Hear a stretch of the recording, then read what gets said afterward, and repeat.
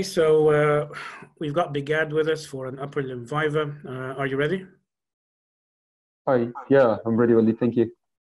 Okay, so you've got this 28-year-old male who's presented to your trauma clinic after a fall from a roof. Look at the x-ray and tell me what you're thinking.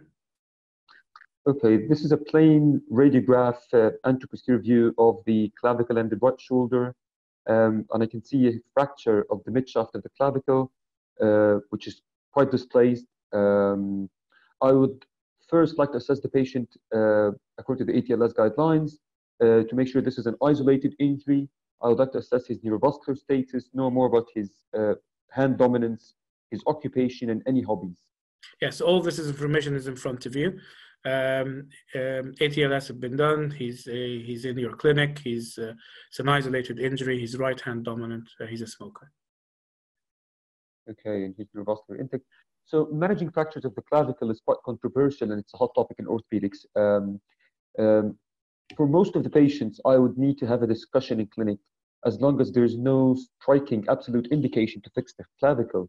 What are these absolute striking indicators? Which includes open injuries, associated vascular or nerve injuries, skin tenting, which is intending to pierce the skin, or if it's a segmental fracture, because one of the fractures tends to go into non-union. For other fractures of the clavicle, a relative indication would be the age, level of activity, hand dominance. So with a young active patient, I would definitely have a discussion in clinic, and I would be tempted to fix if the patient understands the pros and cons and would like to go down the operative treatment, which is open reduction and turner fixation. Imagine I'm the patient. What will you tell me?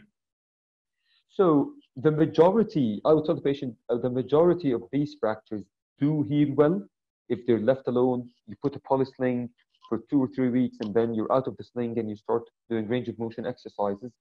Some of them don't heal. It's called non-union. Again, if they don't heal, you can be asymptomatic non-union. It means that you don't have any symptoms in terms of pain or loss of function. So you don't need an operation, basically. Only if you have a symptomatic non-union, you might need an operation later down the line. If it heals, it can heal with a bump, a little bit of a bump down the collarbone here, which could be a nuisance to some of the patients. It might take a bit longer to heal, which means delayed union. And those are basically the disadvantages of non-operative treatment. Okay. If you have an operation, and I'm worried about the strength and the function of my shoulder. So going back to the literature, we've got 2 important studies, multicentric studies that were done. One of them from Canada, the Canadian Trauma and Orthopedic Society have published in 2007 a multicentric study. And they reported that patients who had an operation had significantly better functional outcomes as compared to the non-operative group. They also said that at 1-year follow-up, there was higher union rates if you had an operation as compared to if you have not had an operation. From the UK, there's the UK trial, Clavicle Trial, that was published in the JBGS in 2017. And again, at 3 months of follow-up, they have not found any significant difference between the operative and non-operative groups in terms of non-union.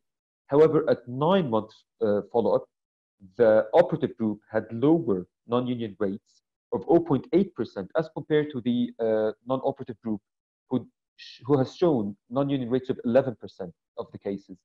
There was also better dash and constant shoulder scores in the operative group.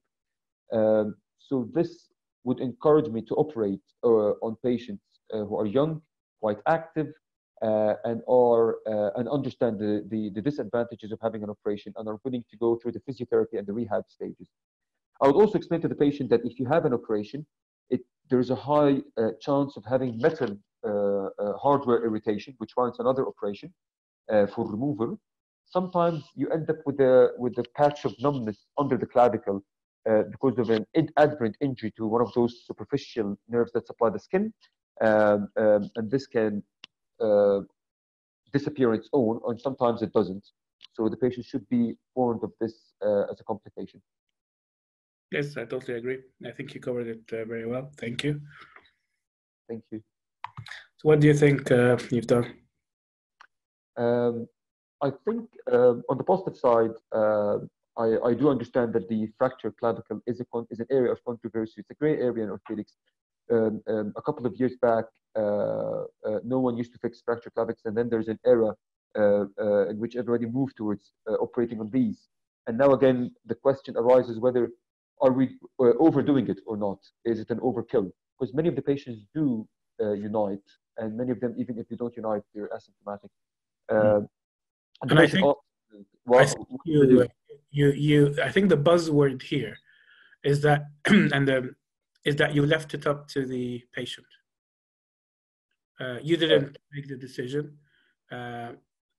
You know, I know that you're not going to give him these sort of dash scores or these sort of scientific terms, but you were demonstrating to the examiner that you knew your evidence, of course, which is very good. So I think that's the key of the whole Viva, is that you are able to elicit the pros and the cons. You are able to elicit the evidence. You demonstrate that knowledge or that rationale to the patient, and you let him make the decision. I think that's what you've done. Good, thank you. Good. So I think these are the take-home messages. So it's a controversial topic. You have to acknowledge that in the exam. You could mention the absolute indications for the RF, mention the different factors, and I think this is one of the topics where you have to be aware of evidence, because the fracture of the clavicle itself, there's very little to talk about, and you just have to drag the examiner towards the evidence. And speaking of evidence, this is the famous paper from the Canadian Orthopedic Trauma Society. I think this was the one that sort of advocated the operative treatment in the young active individuals, as it showed that they have significantly improved DASH scores. This is the Clavicle Trial, which Bigad was referring to. It's a much more recent trial, a UK trial. So I think also you should be aware of that for the exam. And yeah, thank you, Bigad. Would you like to add anything else? No, I think you've covered the take-home messages nicely. Yeah, thank you. Thank you.